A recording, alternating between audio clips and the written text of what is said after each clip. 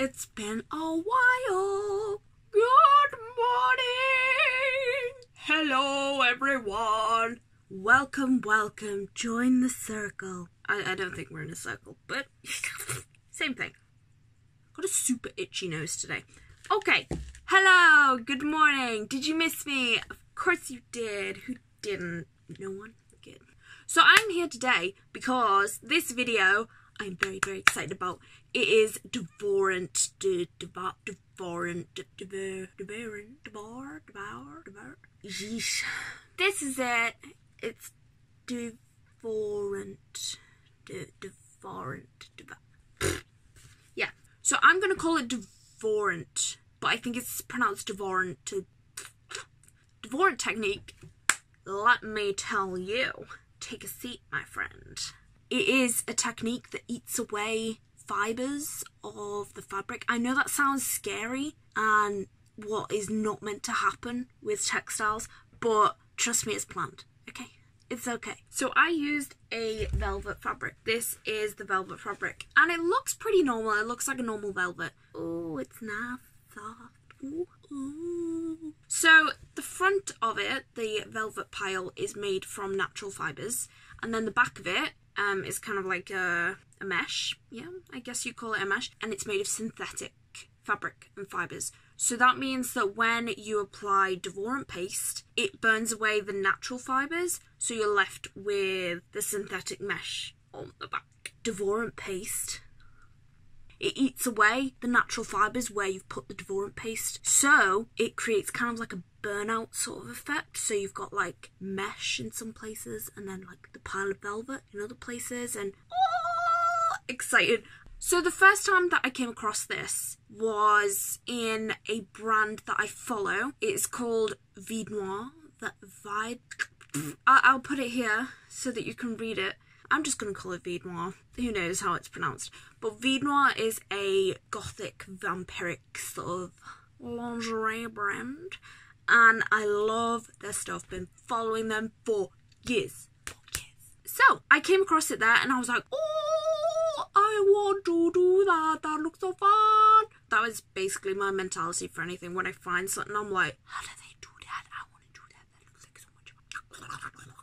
You know, obviously, I wanted to give it a go. And when I found out it was called Devorant, that was it. I was like, oh, I'm going to order myself a kit and be a little scientist and do a little Devorant sample. Woo! So, for those curious cats among you, this is Devorant paste. So I keep it in this little jar. I think it loses its natural fibre eating abilities gradually.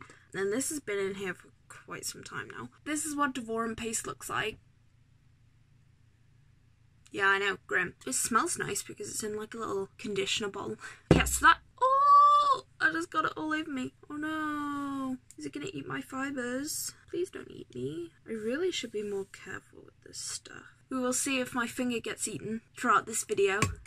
But, oh no, now I've spread it to all my hands. I did a sample using my little dancing dead skeletons, so it sounds a lot scarier than it is and a lot more morbid than it is. I did this cute little print of loads of little skeletons dancing. You know, my hands are starting to be itchy now and I don't know whether that's psychological. Moving on. These are the little skeletons that I had. So one has actually lost his head, it's over here. I wanted the velvet to be the skeleton, so I wanted that as like a raised velvet shebang. And then I wanted the back to be mesh. So I wanted little like velvet dancing skeletons, like all over the fabric, you know what I mean? Of course you do. Let's just put these happy little fellas back in here. Okay, so I then put this skeleton on the back of the velvet fabric, and then I put like the Devorant paste around it because I wanted the skeleton speech, Alexa. I want the skeleton to be the raised velvet pile. So I did a sample, which is what this video is, but if you know me at all, you know that I cannot wait till the end of the video because I have no patience. So I did a sample.